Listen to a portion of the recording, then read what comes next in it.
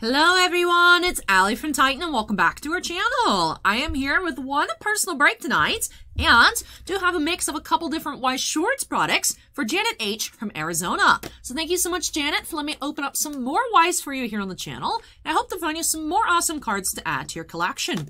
Now recently, Janet's had me open up some Kaguya-sama Love is War, some of these Slime Volume 1 reprint boxes, now getting into a RWBY supply set and an extra booster box of data bullets. So 6 packs in the extra booster. I believe there are 5 packs in the supply set here. It's been a little while. Yep, 5 packs, a deck box, a pack of sleeves, and a really cool paper divider at the bottom. So I'm excited to see what we'll be finding here today.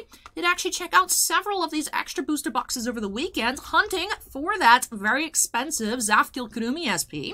Didn't happen to find any, so excited to see if we can work some magic here today for Janet. But let's go ahead and get started. I think we'll actually get into the RWBY first. So let's go ahead and, yeah, I think I have everything. Sleeves, top loaders, we're ready to go. Let's get started here for Janet by snapping us into the corner, and let's get started. Like I said, we're going to be starting off here with the RWBY supply set. So let me go ahead and crack this on open.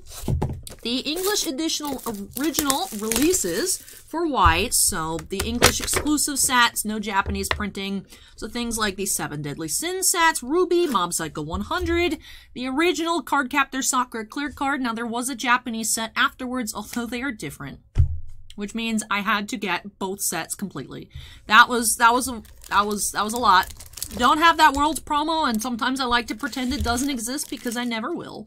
But the English edition original sets, what I was trying to say, are these sets that do have this supply set creation.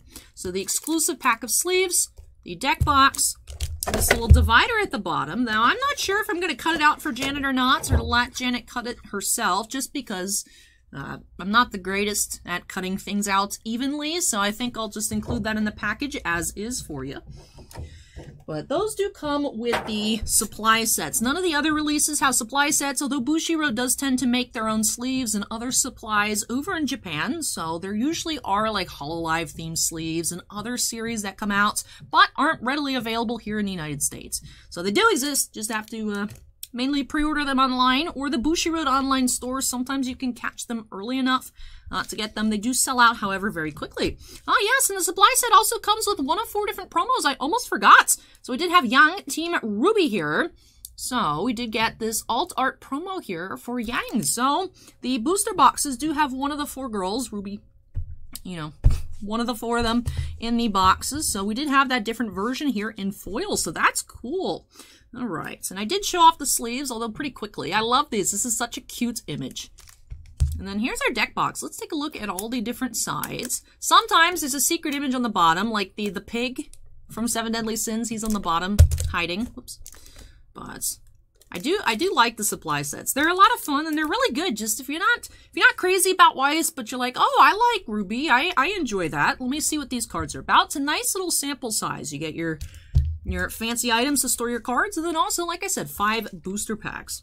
And then, of course, once you try Weiss, you can't escape, so then you're going to end up collecting Weiss anyways. It's a good intro to the game. But let's go ahead and get started here. Pack number 1. And Janet does want me to keep a pack, an empty pack wrapper for her collection, so that one didn't open super nicely, but I'll save them and pick out the best ones. All right, let's go ahead and get started here. I said that about 2 minutes ago when we snapped into the corner, but now we're actually doing things. Yang Vital Festival, rare.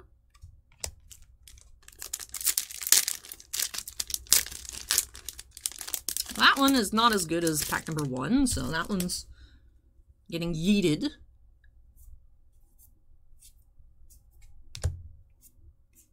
Do have Nora Valkyrie, double R. All right, so we do have a double R here. Pack 3. This pack didn't open well either. Usually the packs open up a bit more clean. I don't know if it's just me, if I'm just struggling here, or the packs are just more eager to be ripped. Not sure what. So we have Raven, rare. Activist Childhood was one of my preview cards.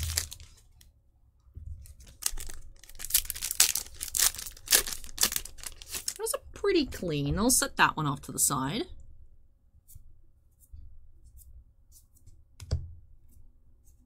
You have Cinder, Infiltrating Beacon Academy, rare. All right, final pack. Let's see if you can be the cleanest. That is going to be a no. I think the pack prior was the cleanest opened. So let's see. Do we have any foils here? We have pulled some foils on occasion. Looks like not this time, though. We do have Winter Schnee for our last rare. So did get a double R. No SRs, no triple Rs, no SPs, no RWBY rares or anything like that. We did have that Nora double R. Then let's take a look at our rares, because why not? So we had Yang, Raven, Cinder, and Winter. My personal preference showing here, but I'm happy that we did find an Activist Childhood. It just, like I said, that was one of my previews. That was such an awesome experience looking at some of these RWBY cards for the first time here on the channel. Loved it. Hopefully Bushiroad. Hopefully Bushiroad will allow me to do that again at some point in the future. Let me go ahead and set our pack over here. For the recap, let's take a look at that promo again. Yang, Team RWBY. Love her color scheme. All right, let's go ahead and move along into this Data Bullets Extra Booster Box. So it is a booster box, but the extra boosters are smaller and much cheaper than a regular booster box. 6 packs inside, lots of foils within. So curious to see if we can find an SP, maybe an Overframe rare. I remember when Data Bullet first came out, we did open a bit from the case, and I remember we found some Overframe rares. I don't remember what else we found, though. It's been quite some time since this product initially released. But excited to see what we'll be finding here for Janet. So here we go. Pack number 1. And I'll be picking out the best pack for Janet's pack collection. I used to save the empty Pokemon wrappers from when I'd open packs, and then one day I was just like, why do I have these? And I threw them all away, and now I regret it, because actually some of my like Heart Gold, Soul Silver Triumphant, and Platinum Arceus, and X-Dragon Frontiers, just the empty pack wrappers are expensive.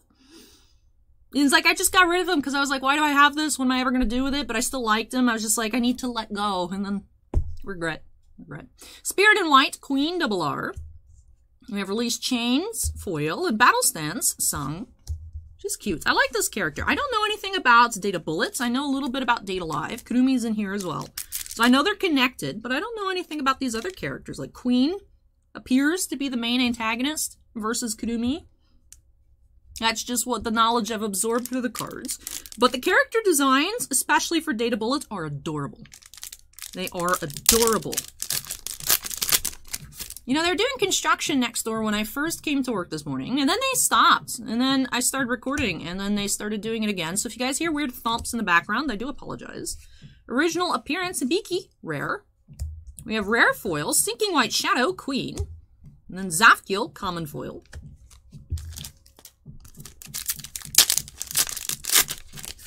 Ooh, that was a pretty clean pack opening. We do have Clashing Emotions. That is rare.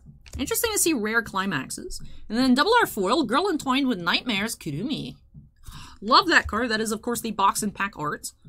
In Recollections, Isami, common foil.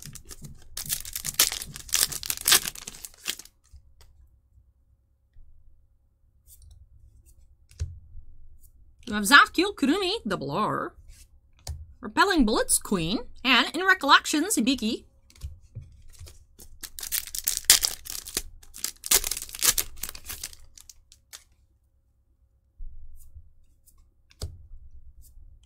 Confrontation of Black and White, rare. Difference in Status, Kurumi, rare foil. And in Recollections, Yui. Alright, final pack here for Janet. Let's see. We have any crazy last pack magic. To a Predetermined Conclusion, Queen. And Aleph, Kurumi, Fatal Move, Queen, foils. Alright, no SP or anything like that here. Let me pick out real quick. I think this one's a little bit better, so I'll set that one off to the side. Alright. We did have 2 rare foils and 1 double R foil. My favorite art, actually, from the set is this card here, Girl Entwined with Nightmares, Kurumi. So we did find a double R foil. Fall in love with that person. Flavor text. I like reading the flavor text out of context. I don't know. I give them voices too. Why not, right? Why not? We did have 2 rare foils, Sinking White Shadow, Queen. Difference in Status, Kurumi. Also, I'm assuming Data Bullets is more of a newer anime series as opposed to Data Live, just because the art style looks more modern. The faces in particular are more rounded and soft than the, I don't want to say angular faces of Data Live, but Data Live does have a very 2010-ish look to it. I don't know when it came out, but it reminds me of anime.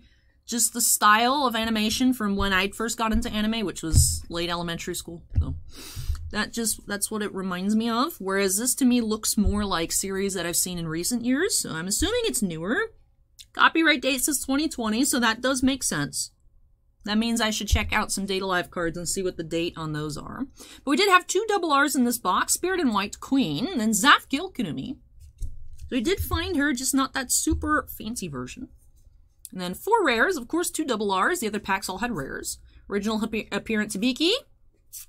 Not used to seeing rare climaxes, but we do have some here. Clashing Emotions and Confrontation of Black and Whites. And then Predetermined Conclusion Queen. With that does wrap off the extra booster. That actually wraps off both openings here for Janet. So a nice little Weiss mix here. Quick opening since it wasn't too many packs. But definitely a lot of fun, so thank you so much, Janet, for letting me open these boxes on up for you. Well, box and supply sets. I hope that you enjoyed both openings and love these new additions to your collection. I was really hoping to find like an SP or something here for you. Not the greatest odds on the supply sets, although we have found SRs out of supply sets before, so that's pretty neat. But didn't have that here, but we did find some really beautiful cards, so I hope that you enjoyed it and love these new additions to your collection.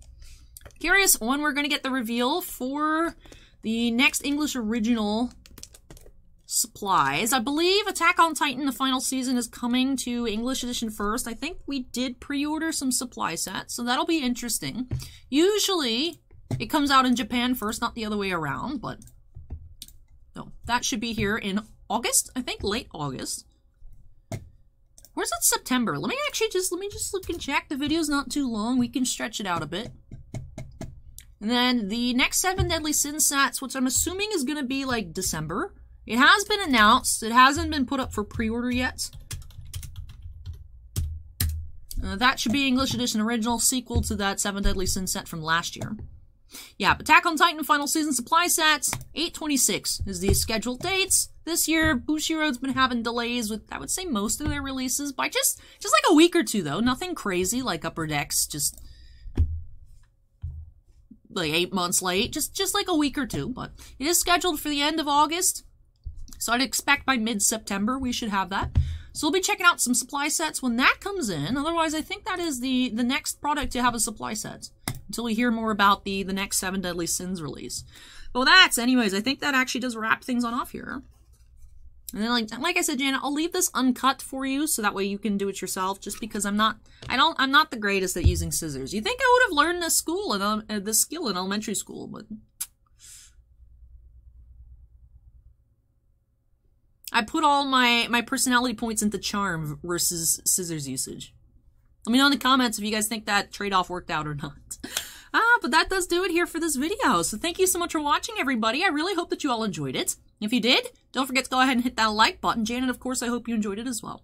If you guys have any comments from me, leave those down below. And of course, if you're not yet part of the Titan Cards family, I'd love for you to join us here. Make sure you go ahead and hit that subscribe button. Also, before I get out of here for the evening, just the one video tonight, do have to give an extra special shout out to all of our channel members. Thank you so much, you all, for going above and beyond with your supports. Bossman and I truly do appreciate it. We do have 13 Black Label fans, and in Bounty Hunter Breaks, Chris Rivers, Devon, Fails Tales, Gabriel Iodaro, Kira Soltari, Mark Mardini, Mike Clodius, MT, Sean F., Stephen Olivo, and Stephen Bly. We also do have 8 Gemmint fans: Geriatric Geek, Jonathan Scott, Michael C., Michael Bigelow, Scorecard Collectibles, Shinef Zen, Touchdown on Paper, Unbreaded, and Vanek. But thank you so much again, though, to all of our channel members. And all members do have their names shown on screen at the end of every video. Like I said, just the one video here tonight. Glad that actually we did have an order come through. Otherwise, it would have just been like 2 packs of Dragon Ball Super I have lying around that I picked up from Target. That would have been fun, but not very interesting. So far, tomorrow is just the mail special on the schedule. So maybe I'll open up those packs tomorrow. We'll see. Just because, of course, with Monday being a federal holiday, nothing's arriving tomorrow. Everything's coming on Thursday, which I don't even know what's coming. The stuff for pre-release weekends, the Commander Legends Magic the Gathering, Commander Legends, Dungeons & Dragons, Battle for Baldur's Gate, because we needed that length of a title. So maybe I'll be able to check out some of that on Friday. We're only getting 1 box of Prism Football, so I'm not going to be opening it, unfortunately. WWE Revolution's on the schedule for Friday, but our rep doesn't know that it's coming this week, so that might be delayed. So it was supposed to be a busy, busy week with Upper Deck Series 2 hockey. Now that's coming in July. And of course, that's still the 2021 Series 2 last year. Yes, we're at the conference finals of the playoffs for the next season. We still haven't gotten the second half of the last year's set. Hopefully soon. Hopefully soon, it says July. Anyways, I'm getting snippy here at the end of the video. Let me go ahead and wrap things on off. So I did like and subscribe cringe. I said channel members. So that's actually it here. Thank you so much for watching, everybody. Take care, stay safe, and I hope you all join us in the next one. Bye!